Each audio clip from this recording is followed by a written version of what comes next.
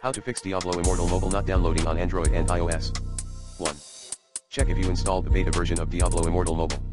If so, remove that version. 2.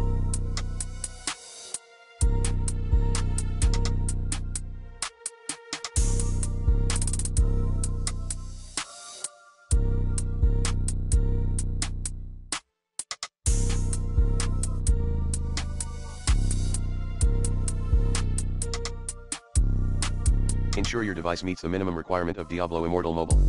Upgrade your hardware if needed. 3.